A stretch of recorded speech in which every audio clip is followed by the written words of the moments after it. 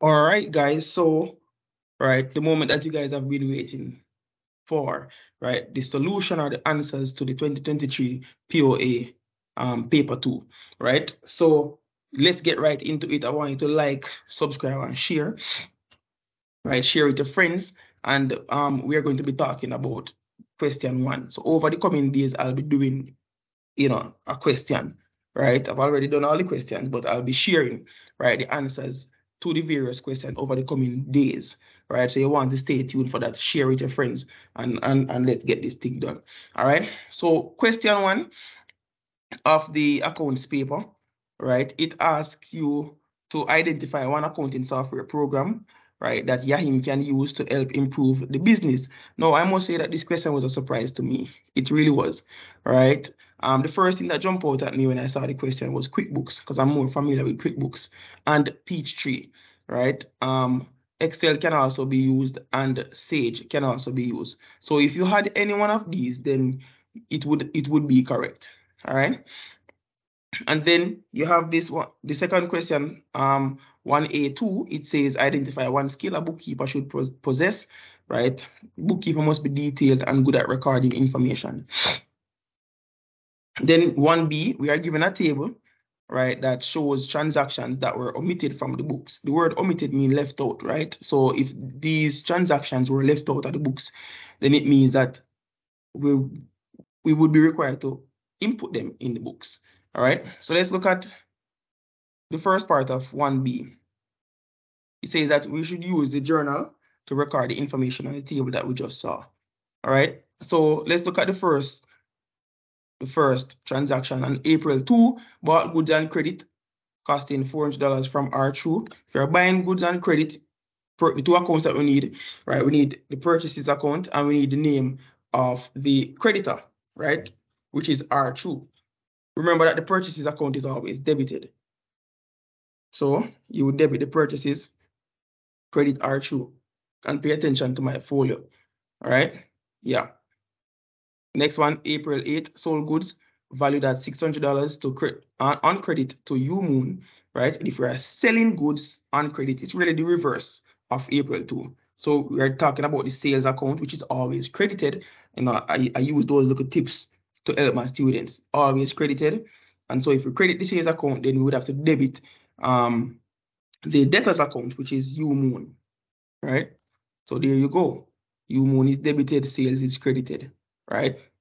Then you have April 12, right? You return some goods to UMoon for $50. That is sales return. Sales return,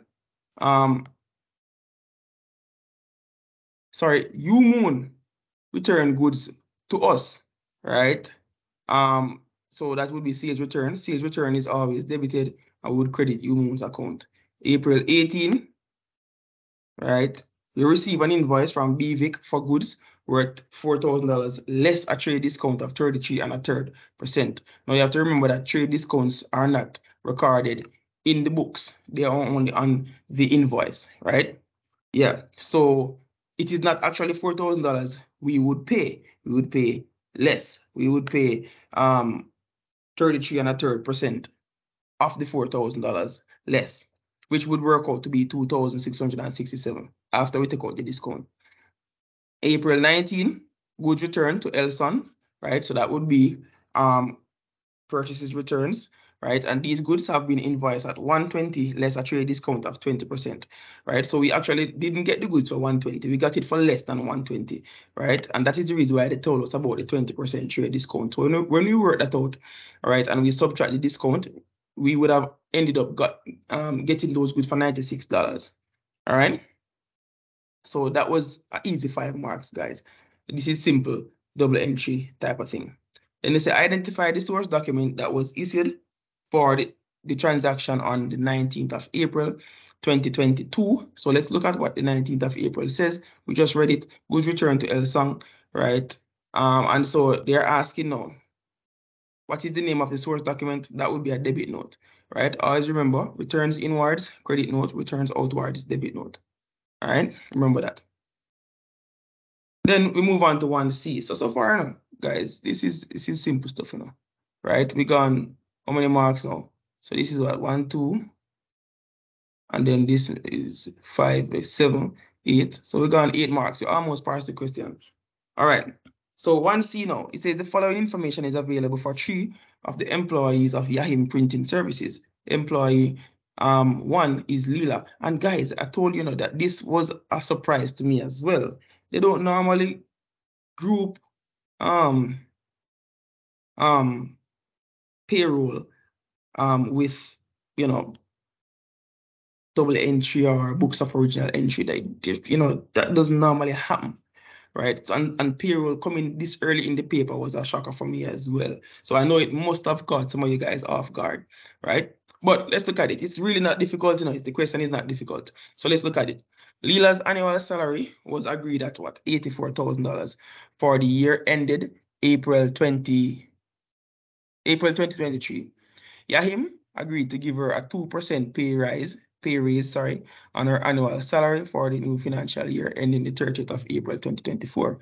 So they're asking you to calculate Lila's monthly gross earnings for the new financial year, right? Which is the 30th of April 2024. Right? So first and foremost, we need to find out what that 2% pay raise is. So we find 2% of the 84,000, which would have been or agreed salary. So that 2% work out to be 1,680 right here, right? So our new pay salary, right, for the year, new pay salary for the year would be this increase 1,680 plus the 84,000, which would give us 85,680, which is the new salary per annum. And if you want to find our monthly salary, because that's what they ask us, our monthly salary, we have to now divide that by 12, and we would get the 7,140. All right. So that was an easy 3 marks now, truth be told.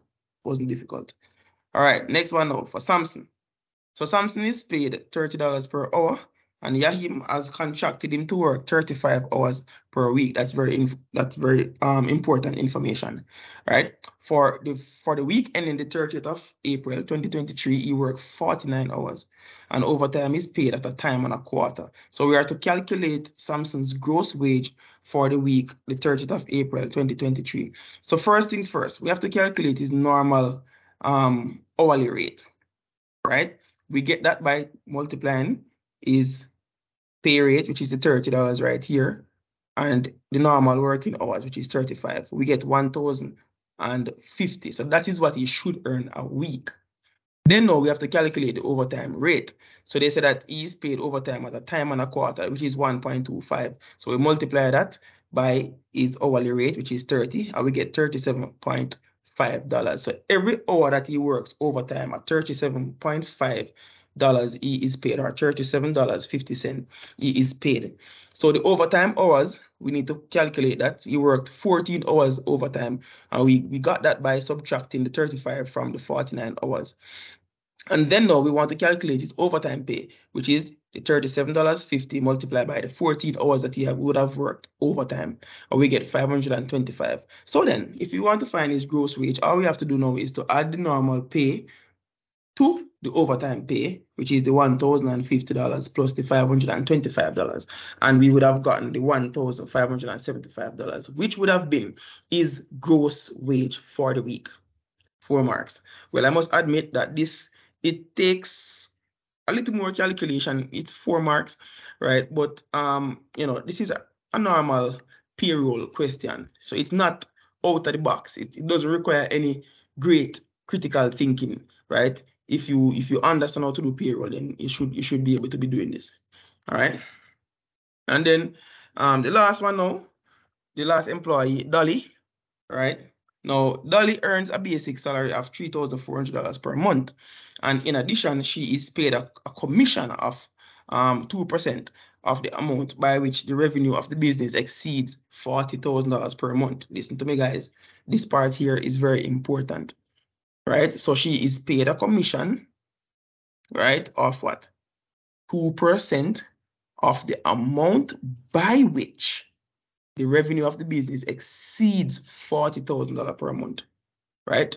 And then listen to what they tell us now. They tell us that the revenue exceeded it was 58,000. So these are important information. They ask us to calculate our gross pay, right? So then let's look what the commission is, the commission amount is. So commission is 2%. That's the rate. And she is paid commission on how much it exceeds $40,000. Sales exceed $40,000. So if you subtract 40 from the 58, you get 18,000, right? So for 58,000 minus 40,000, you get 18,000, right? And then you find 2% of that, you get $36. Not 36, sorry, it's supposed to be 360. My bad, guys, my bad. It's supposed to be 360, right? So then the gross pay then would equal to what? The gross pay would equal to the normal pay, plus commission. So the normal pay is what? 3,400. They gave us that. Plus what? The commission, which is 360, right? I don't like how that look like 36, you know.